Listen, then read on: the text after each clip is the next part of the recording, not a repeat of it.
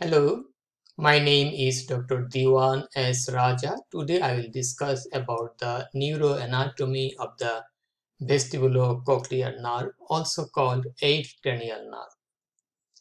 Its name is vestibulocochlear nerve. It has two components, vestibular component and cochlear component. The vestibular component maintains balance. The cochlear components mediates the sense of hearing.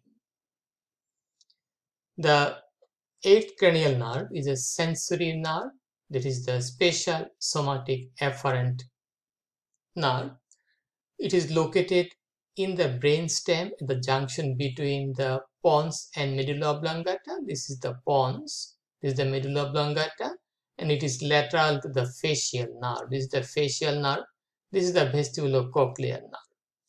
This nerve enters the internal acoustic meatus of the temporal bone and is confined to the temporal bone. It does not come out of the temporal bone. Okay.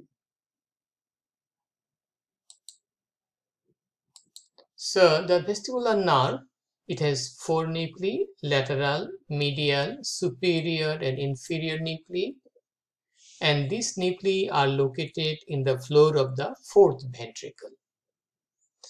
This is essential for balance and equilibrium in concert with cerebellum. So fiber from the vestibular nuclei goes to the cerebellum.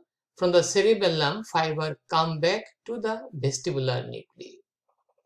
It regulates compensatory eye movement because vestibular nerve is connected to the medial longitudinal fasciculus, and medial longitudinal fasciculus is a fasciculus between the third, fourth, sixth and eighth cranial nerve.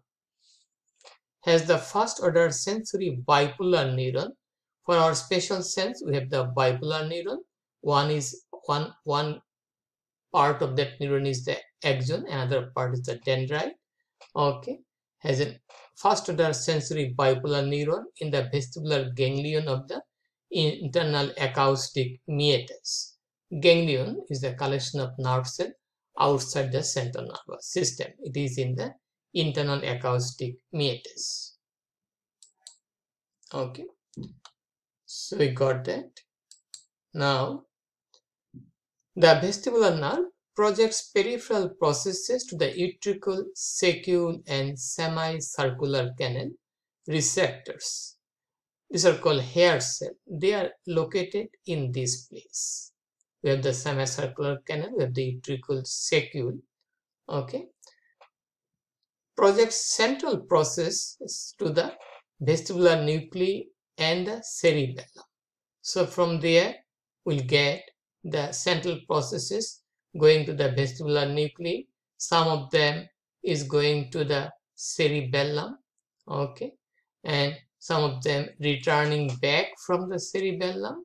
Okay. There is also is working here. So both way connection to the cerebellum. So we got that. Now, if we go to the passage of the pathway, if we would like to go to the pathway, then from the vestibular nuclei, it should go to the thalamus.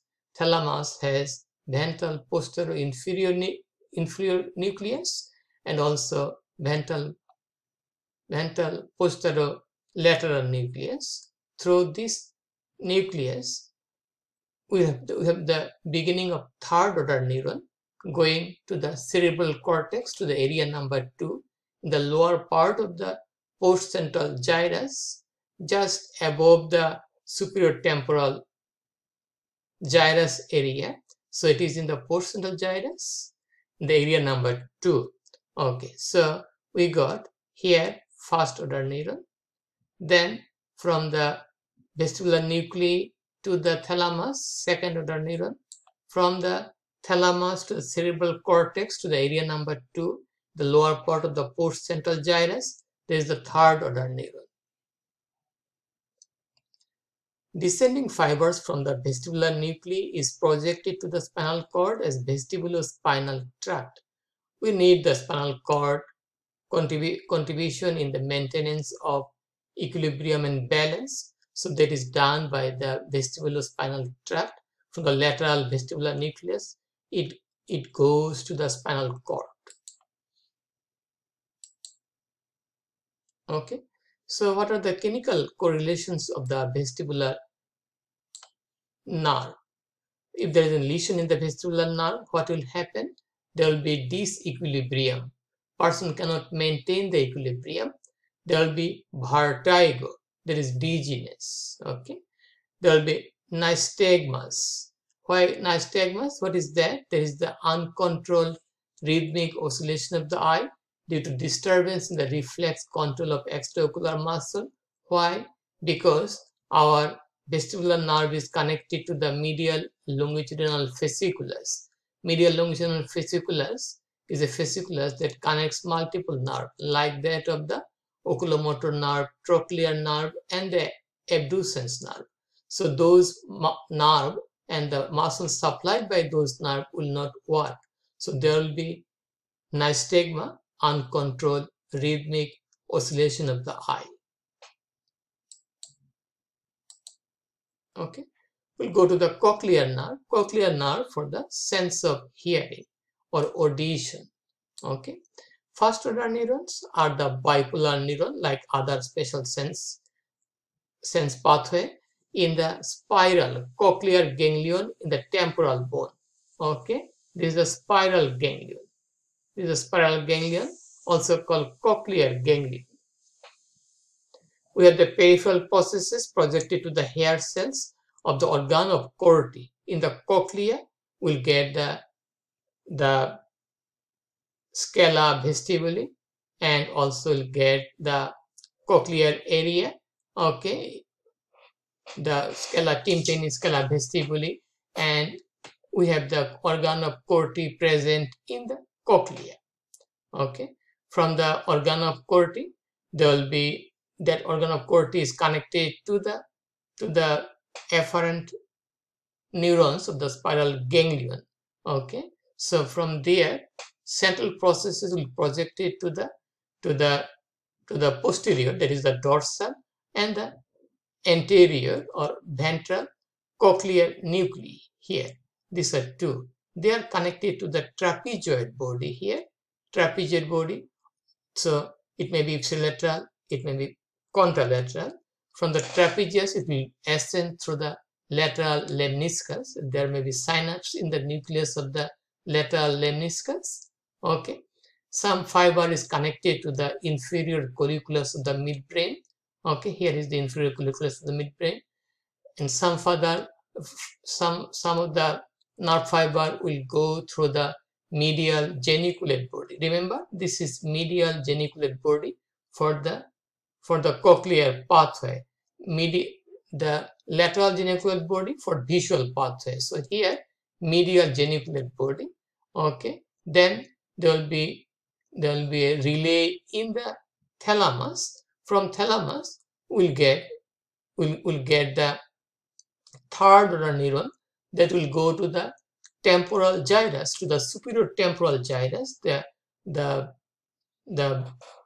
temporal gyrus, that is the auditory area in the superior temporal gyrus, it will end up there.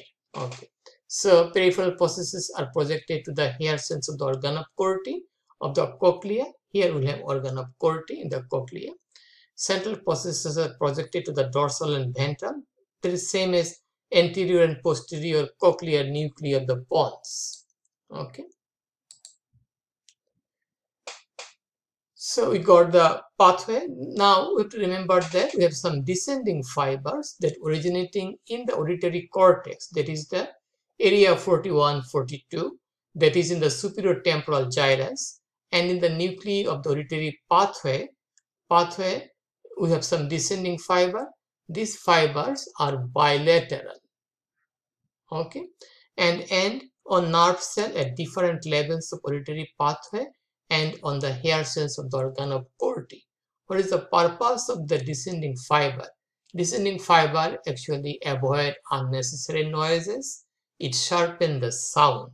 It is essential to make a to make a precise and the sharp sound, we need the descending fiber. So what are the features of cochlear nerve lesion? Cochlear nerve lesion result in sensory neural deafness or hearing loss. So it is not a conductive type of deafness. There is nothing is blocking. Here there is damage to the nerve, and that nerve is essential for sensory neural hearing part, so that if that is damaged, there will be sensory neural deafness. We'll also have passional component of tinnitus. What is tinnitus?